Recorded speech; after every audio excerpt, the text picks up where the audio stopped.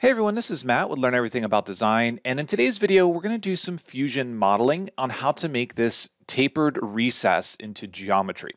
Now, when we were doing the Revopoint Mini video, the back of the scanner had this type of geometry on it, and I thought that this would make a good video on how to model that. Well, this morning when I got online, Fusion 360 School had a video doing just that. So I'm not going to replicate things that were covered in that video for the most part, but I'm going to talk about some different tips and techniques, especially when you run into complex strategies or complex problems. So what we're going to do is take a look at a couple sketches, and if you want to follow along, you can go to the description and download this data set. But we're going to start with the sketch called Split. We're going to use the Split Body tool. We're going to select the body, and then we're going to use this one here that's in the X-axis direction. And then I'm going to go to my bodies folder and I'm going to hide the original body, which is now called body 6 or body 8. It changes depending on how many times you've made bodies in your design. So what we're going to do is select the top face and use move copy. When we do this, it should default to move object type face, but if it doesn't, make sure that you check this drop down and set it to faces. You can do this with either free move or by rotate. You just want to simply make sure that the axis that the rotation happens is on this back edge. And then we're going to rotate this down 5 degrees and say OK. Then bring back the original body, use combine, and join them together. Make sure that you are on the combine operation. And then we can come back in and use tools like fillet, which is F on the keyboard. And we can round these out.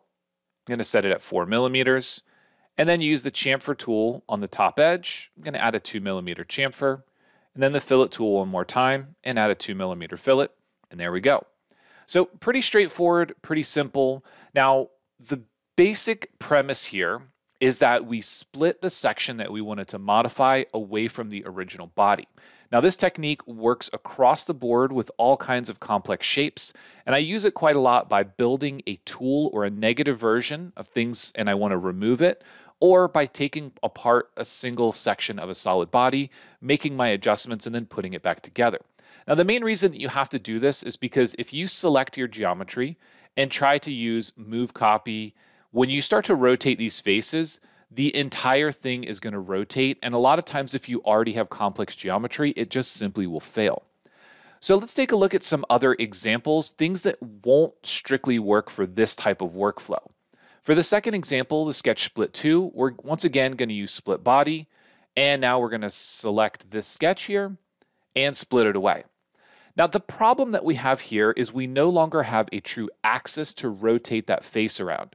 So if we use move copy and we select this face, once again making sure that we do have faces selected, and we try to rotate it, we can't select both of these. We can only select one, and if we begin rotating this face, what ends up happening is the opposite side gets raised up. So one solution to this problem is to use surfacing tools. Now, generally, I want to avoid the surfacing tools whenever they are basically making the process more complex, but a lot of times we have to go to them for simple situations where solid tools just don't work. So for this, I'm going to go to Create. We're going to find our ruled surface tool. We're going to set this to Direction, and we want to select both of these edges. For our direction, we're going to select this end face here, and we're going to begin pulling this out. Now, a lot of times when you do this, you'll note that nothing happens.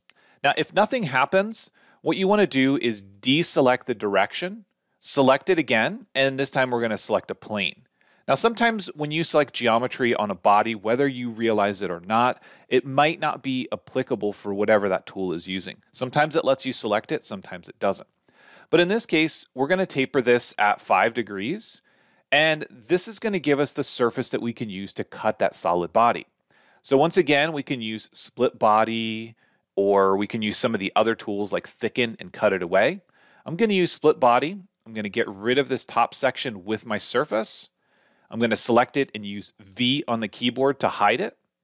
And then we're going to bring back the main portion of the rim. So now we can go back to our combine tool, select this and add this in.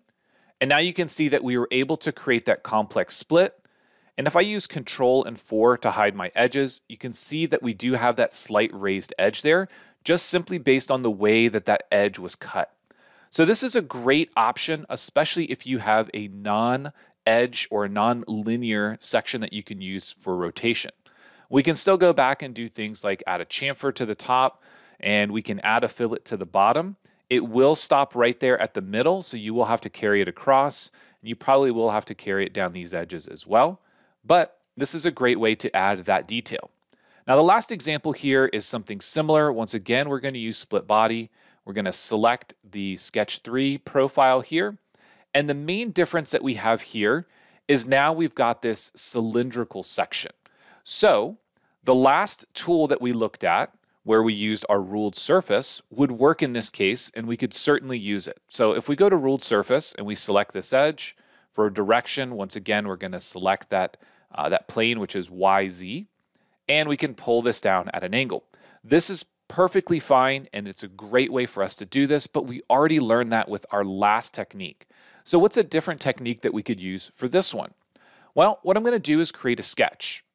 And in this sketch, I'm going to start by selecting Slice. Now this whole thing was designed about the origin, which is generally a good thing. So I'm going to use my tool for Intersect. I'm going to find that inside intersecting edge. And what I want to do is build a Revolve Cut tool. So using my line tool, I'm going to just drag a line down. I'm going to bring it up, back over, and back down.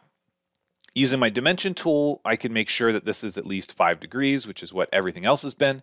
And I'm not going to take the time to fully dimension everything, but what we're going to do is use a Revolve Cut. Now, once again, this is a solid tool.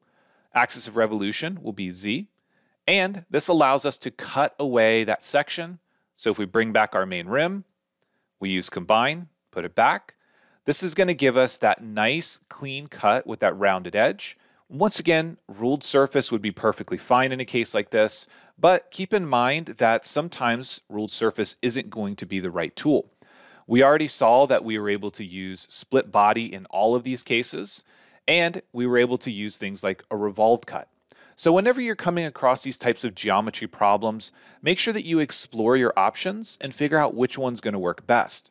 I always say that you should start with the most simplest approach. So if split body and move face is going to be the easiest option, go with that one.